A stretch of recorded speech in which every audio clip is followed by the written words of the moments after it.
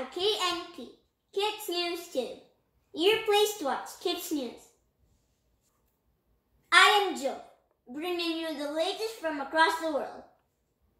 Fabien Cousteau is building an international research station in deep sea, based on reports. Several media houses, including Forbes, have reported it.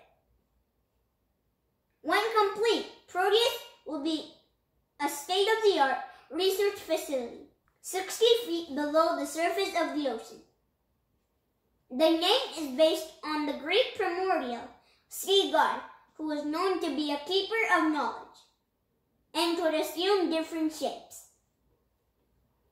Building it underwater and operating it for the first 3 years will cost an estimated $135 million.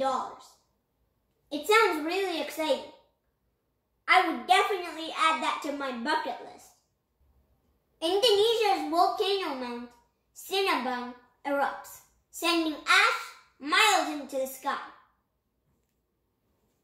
It erupted on Saturday and again on Monday, with a thunderous noise and turned the sky dark, based on reports.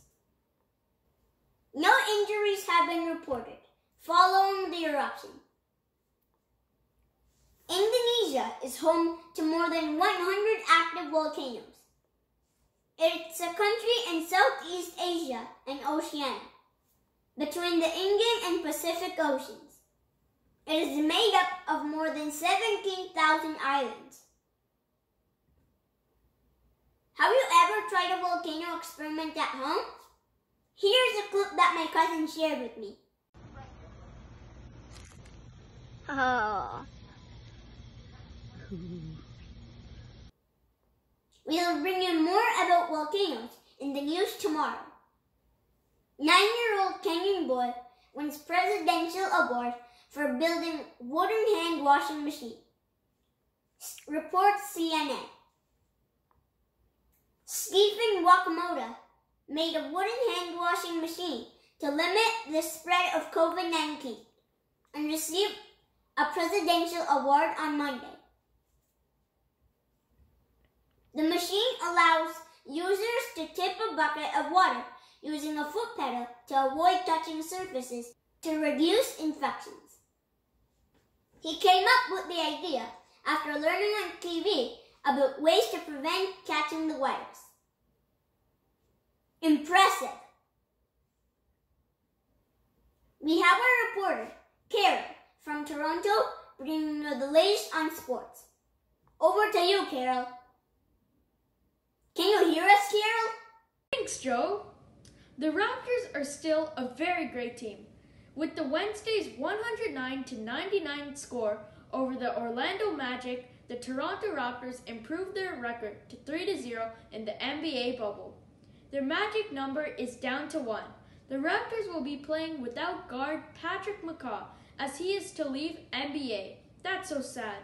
For treatment for mass on his left knee. Toronto is not able to replace McCaw on the NBA's campus with another player, so the team's roster stands at 16. Toronto had not lost a seeding game in the bubble, heading into a game Friday against the Boston. That's all for today. Reporting Karol for Kids News Tube, Markham, Toronto. Thanks, Karol. On to weather now.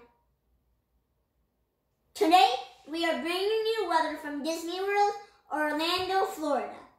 The Walt Disney World Resort is located in Bay Lake and Lake Buena Vista, Florida, in the United States, near the cities of Orlando and Kissimmee.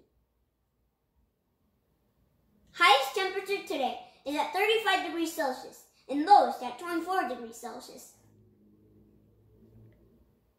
Opened on October 1st, 1971.